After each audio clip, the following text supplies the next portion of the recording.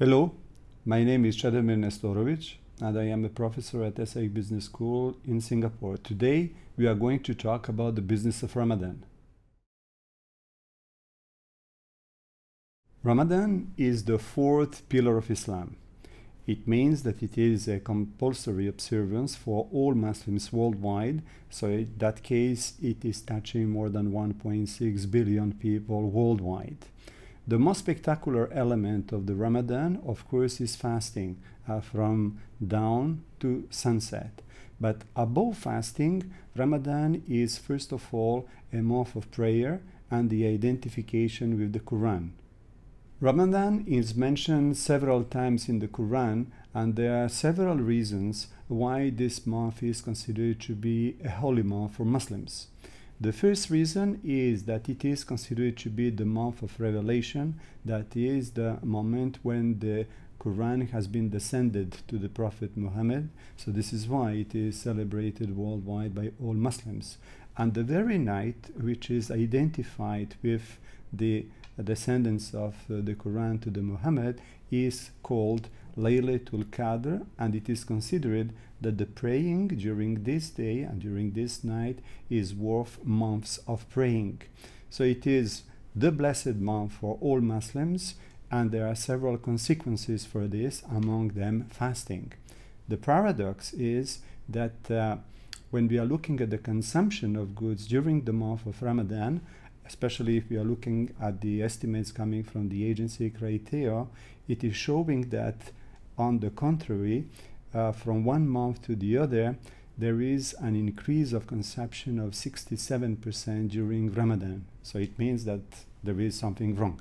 The Muslim Council of Britain has issued a very nice infographic about the key features of the Ramadan. And among them, we will identify, for instance, on one side fasting, on the other side charity, on the third side the Eid, the celebration of the Eid, and above all praying. And as an example concerning praying, we will look at the advertisement coming from Indonesia from the company called Tenaga Nasional, which is the electricity company. On their campaign for Ramadan, they are showing people praying. However, the biggest business that we have is, of course, food. So even if during the day there is no consumption of food and drinks, during the night there is sometimes an overconsumption of it, and we have many examples for that. The food business during Ramadan is either focusing on the homemade food, which is the traditional way how to prepare Ramadan, and we have an example of an advertisement coming from Tunisia when they're showing the person in charge of the food in the house. The second one is coming from fast food companies such as Burger King, when they have specific deals and specific offers during Ramadan, as in the case coming from Bahrain. And the third one, which is a new tendency, is to have the Ramadan nights organized by restaurants or by hotels. And they are also giving birth to companies which are specializing in assembling tents during Ramadan. Would it be in the desert or would it be in the courtyard of the hotels? The second business is leveraging on charity and almsgiving. It is a tradition to give the Zakat al-Fitr at the end of the Ramadan, so it can be done either in money or in kind. So this is why hypermarket chains are selling very big bags, either of rice or couscous or any other item, in order to be given to the needy.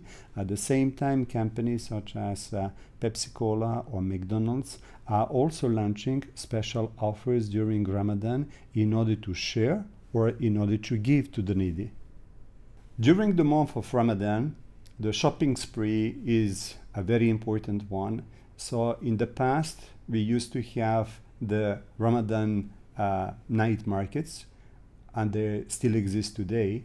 But today, we have more and more shopping malls organizing the shopping spree. So would it be for the low-cost items, such as the hypermarkets or even the household appliances, or for the app market, for the luxury goods? We have examples coming from Dubai, concerning the luxury goods which are sold during Ramadan. Or finally, we also have the example of Lexus selling special offers for Ramadan in Kuwait. Since Ramadan is also a good opportunity that the whole family is gathering together and to share the iftar, that is breaking the fast, for large number of Muslim families, they are also taking the opportunity to watch TV. And watching TV is also referring to the soap operas, which are proliferating in the latest years. And 10 years back, in the season 2005 up to 2007, the soap opera called Noor from Turkey was the blockbuster. So it means that we can transfer one country to the other, from Turkey to the Arab lands, but also to Indonesia, with the soap operas which are taking more and more importance. Ramadan is the month of spirituality and also of cleanliness. So cleaning the soul and cleaning the body is the essential element of Ramadan. The fact is that today business is taking more and more momentum, and sometimes the campaigns can be borderline. As an example, we'll take the case of Pizza Hut in Pakistan, where for the iftar the main tag is to say eat all you can, and it is clearly something which is opposed to the spirit of Ramadan. On the other side, there are also tendency to imitate what is happening in the West. So we have more and more decorations during Ramadan. So would it be in public areas such as in the streets of Malaysia? Would it be in malls, or would it be in houses?